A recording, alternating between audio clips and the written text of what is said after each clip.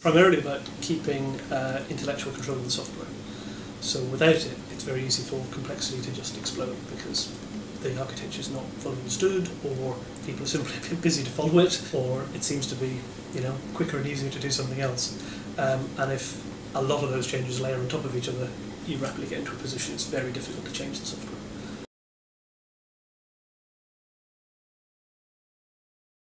Even managers talk in terms of layers. They may not call them layers, but they'll draw boxes on top of other boxes. Yeah, absolutely. I mean, you see it in marketing, bro, right? Yeah. Here's our product, we build on top of it with this, and then we've got this little bit on the side, and then you can buy this other thing on top. And that's an immense value. I mean, the tool on its own, even if it just had that, would be useful.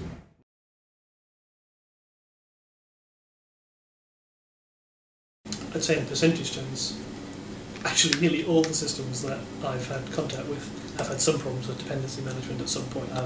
Some of them, there's a Herculean effort to retrieve the situation. Some just become a big problem, and some get rewritten. Nearly every system I've come across runs into dependency management at some point. So it's a very common problem.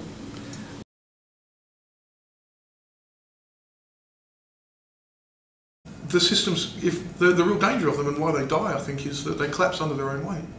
As you start to have more and more dependencies, it literally resembles that scientist with the big ball of wires. He's going, we just need to make one further connection, and you connect it up like that. There's a big mass of wires, and no one can understand that. Structuring is partially about flexibility to change things and switch things in and out, but it's also partially about giving us aids so that we structuring aids so that we don't lose track of the system.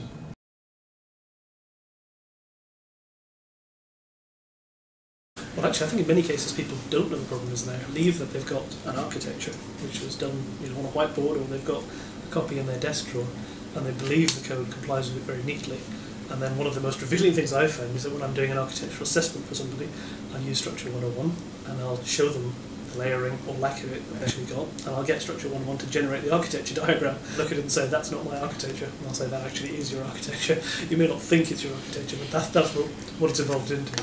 And then normally there's hair stands on end, and there's general horror.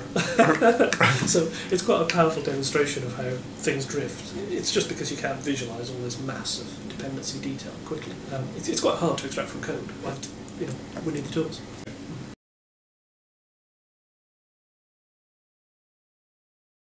I said, like at one point, a 400,000 line code base, a large code base, and they're having trouble with it. It was a credit sanctioning system. So I pointed the tool at the code base, and within a minute or so I had a set of architecture, a set of layers, which showed me exactly what the different parts of the system were. And so I mucked around with it, looked at the classes, looked at what they're doing, looked at the bad dependencies, and then within 20 minutes I was on the phone to the guy who sent me the stuff saying, I see the problem. The problem is these two layers here, they're badly coupled, you don't know what each of the abstractions really mean, and it's unclear as to why you've let these get too dependent on each other. And he's a bit shocked because he'd only sent it to me, the zip file or the share had just been given to me 20 minutes before, and I'm on the phone telling him, and it can be annoying, right? But at the same time, he had given me a clear understanding of the structuring principles that they wanted in the system, because it's very clever how it basically finds the best way to layer it by looking at would mean the least number of dependency violations. And that's what I mean by it's something which you can point at it and you have something which is useful to people in depth, but also a takeaway that you can get within 5 minutes that you could throw in front of a manager and say, that's the system, they're the layers in the system, this is the badness in the system, we need to fix it.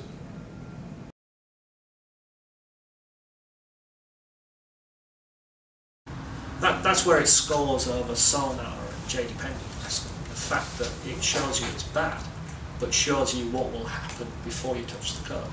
I don't need to mess around with packaging and rebuilding and looking at getting Structure 101. I can shift it around in the tool. And that's so much faster. I can throw away 5 ideas in quick succession because they make it worse, and then home in on the one that might work. And understand that although I've introduced some tangles, it's a better position than I was in, and now I know exactly where the tangles are.